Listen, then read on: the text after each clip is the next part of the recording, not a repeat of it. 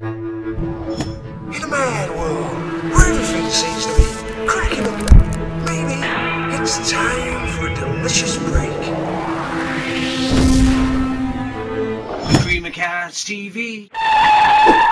Hello, YouTubers. I've uploaded several videos of World War I trade cards and cigarette cards, which were actually issued during the wars. Unfortunately, in World War II, there were severe restrictions on the use of paper and card throughout the war, and for many years afterwards, known as rationing.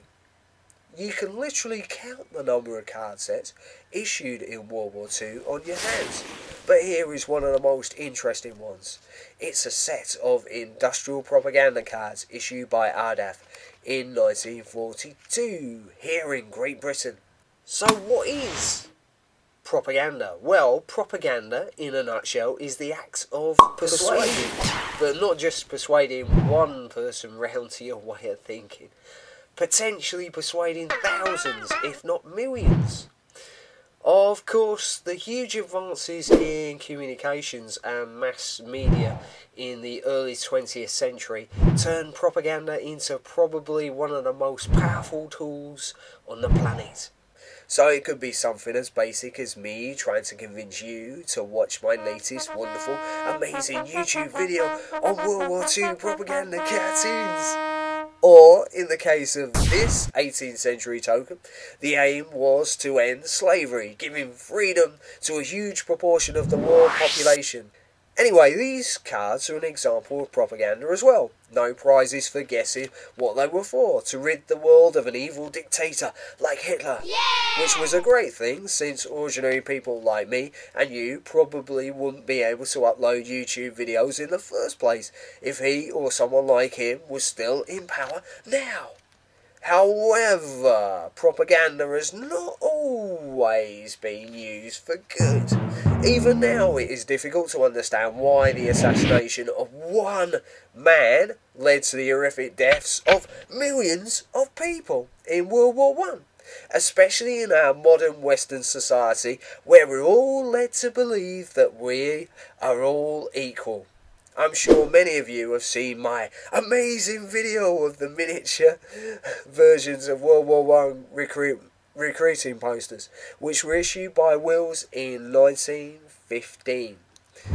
Those are quite tame compared with the more darker themes featured in the illustrations by Rainmakers, which were included on cards issued by Carreras in 1916. Some say that the ruling elites misused World War I propaganda by actively stirring up racial hatred through the spreading of exaggerated half-truths and, in some cases, blatant lies. Artists like Rainmakers certainly had a gift for dehumanising and demonising the German people. I don't know about you, but I've met a few Germans and they don't seem like a nation of raving psychopaths. So there must be something about propaganda that can persuade neighbours and friends to turn on each other and commit terrible atrocities. I think a clue for this can be found in Edward Bernays' approach to propaganda. Edward Bernays, of course, is considered to be the father of propaganda. He realised that he could tap into people's primitive emotions and desires and manipulate them by using his Uncle Sigmund Freud's psychoanalytic theories. Interestingly, after the war, he reused those same ideas to sell consumables to the masses, giving birth to the age of consumerism that we know so well today. So you could say that he is one of the unsung heroes of our modern world. Well, at least corporate advertising is less bloodthirsty than war. It seems the propaganda produced by Britain, America and their allies in World War I inspired the failed artist Adolf Hitler, who wrote in his book Mein Kampf, "It was not until the war of course being World War I, that it became evident what immense results could be obtained by a correct application of propaganda. Here again, unfortunately, all our studying had to be done on the enemy side."